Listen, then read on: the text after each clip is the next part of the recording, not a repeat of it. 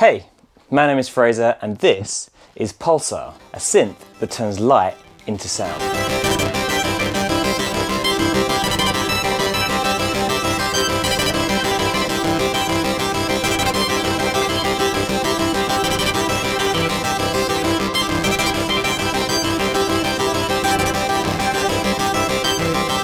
Over the last couple of years, I've been playing around with using solar cells as a way of listening to light.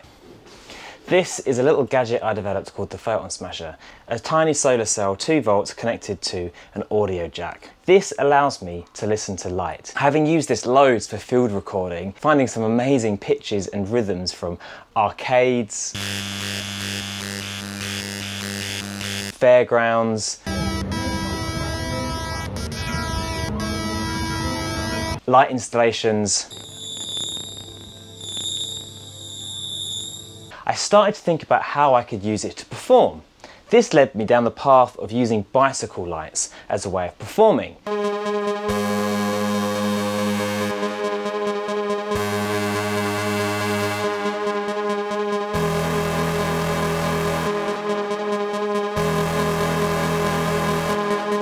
Now these have been really cool to experiment with. They can give you some really bizarre pitches, timbres and rhythms because obviously they're not designed to be musical, they're designed to be great for cycling, and so the music that they create is kind of secondary. I've faced a few problems along the way though. Specifically, when the batteries start to drain in these devices, it can affect the pitch. I'll explain how that works in a minute. If I want to work alongside other musicians, this means they're constantly having to retune to match the tuning that I'm in, let alone work with someone who has to set a tempo on their machine when I'm working to a tempo that's got 4 decimal places.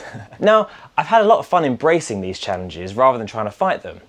However, it made me think, well, what if I designed my own lights? And this led me to Pulsar.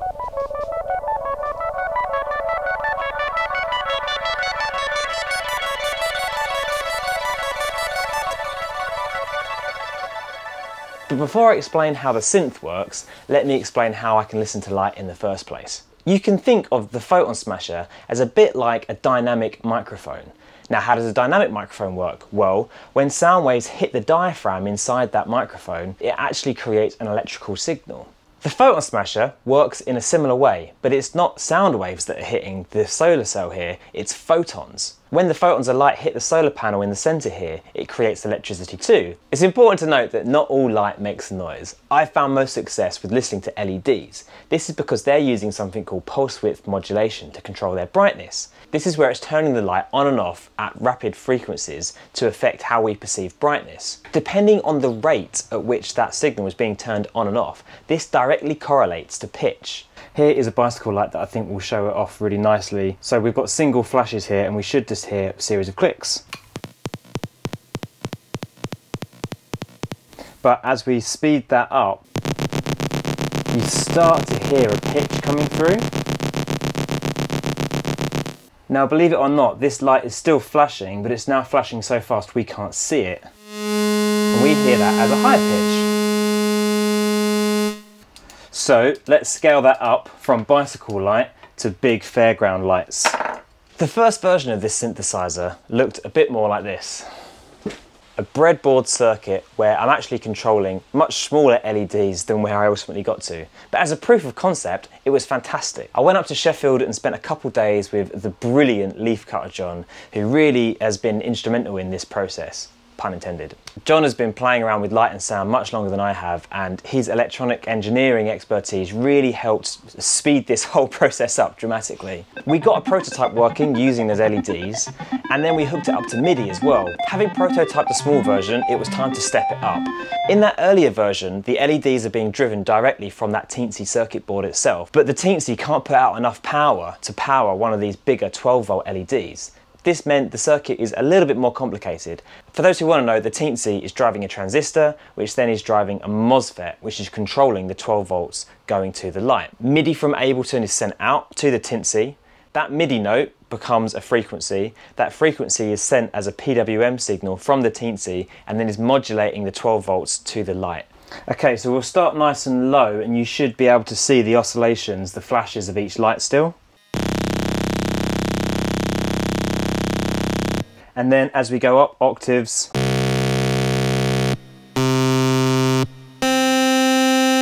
you sort of stop seeing the individual flashes, but they're still there, it's just our eyes can't perceive them anymore. Now I'm using a MIDI keyboard here, specifically the KeyStep Pro, for a couple of reasons. One of the reasons is that I can assign these knobs here to do whatever I want. Because I'm using pulse width modulation, flashing these lights on and off, I can actually change the way that they flash on and off, and that's called duty. It's sort of the amount of time it spends off versus the time it spends on. So let me show you what that sounds like.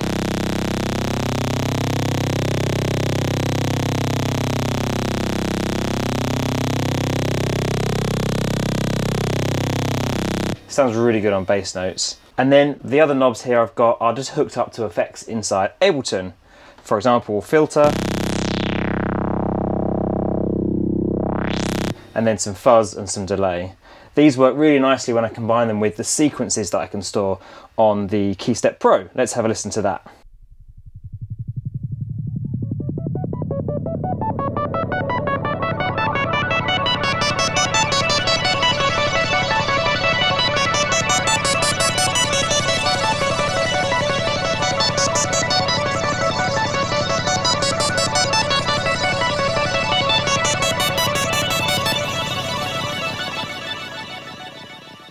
So at the moment we're seeing the keyboard play in this multi-mono mode. Even though I'm playing monophonic melody, it's duplicating that across all four of the lights. Another way I can play it is full polyphony. So now as I play extra notes, it's going to light up extra, well, lights.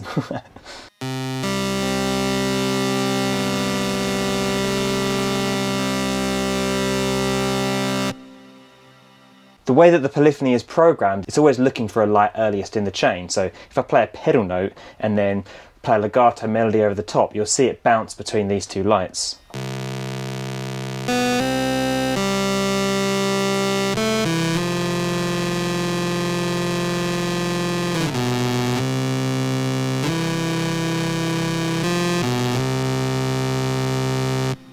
Another great feature of the KeyStep Pro is the arpeggiator. We've seen it doing monophonic arps already, but I can actually do polyphonic arps, which is really cool. So let's have a listen to that.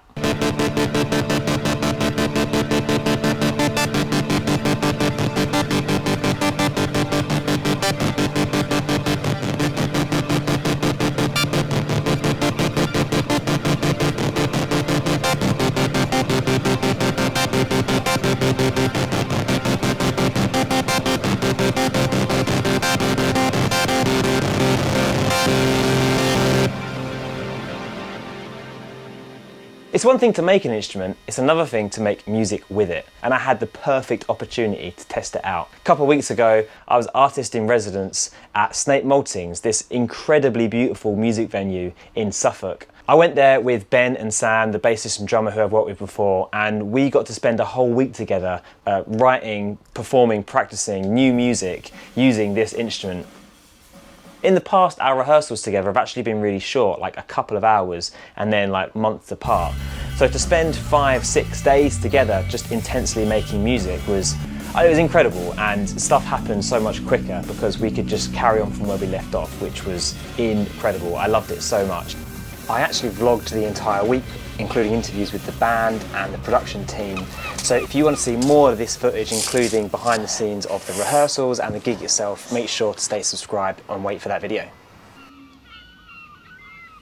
There's the sculpture, the name of which I can't remember, but I'll put it here.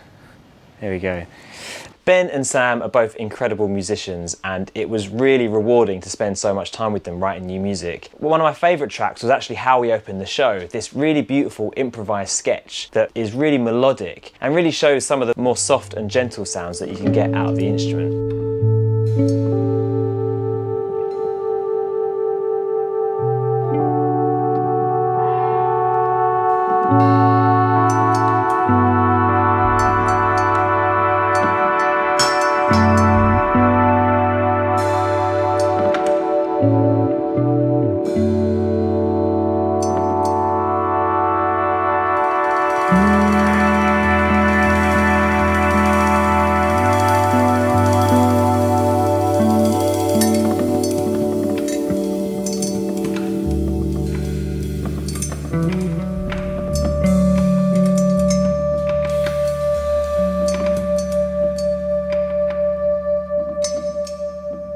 As well as the kind of soft and gentle sounds, it can also be pretty gnarly.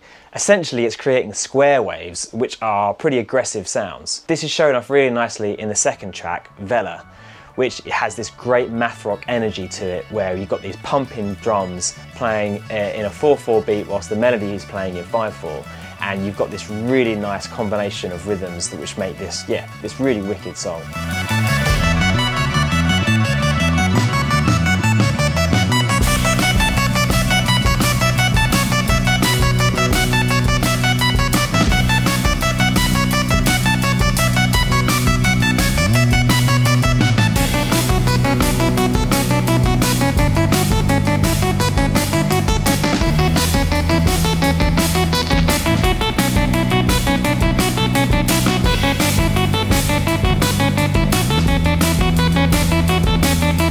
So, what is next for Pulsar?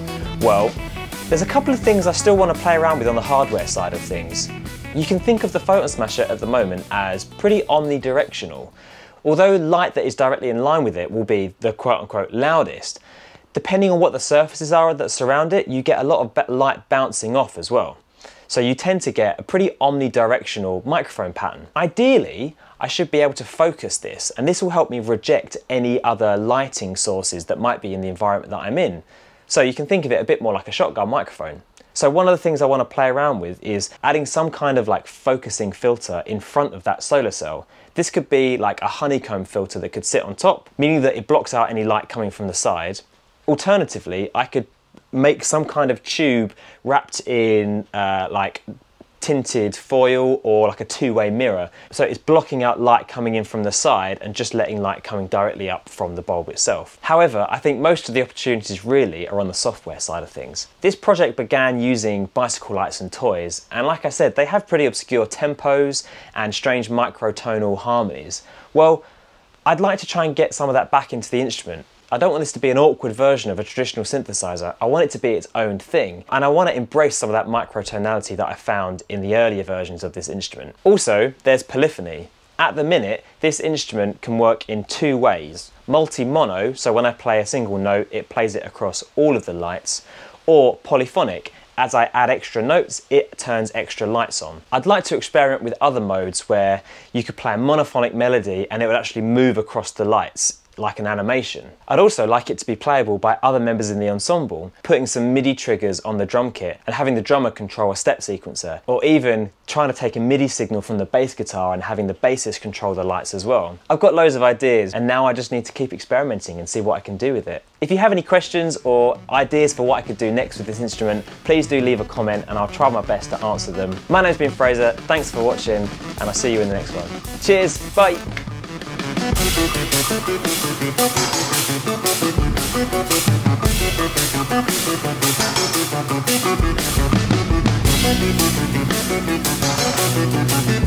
Thank you.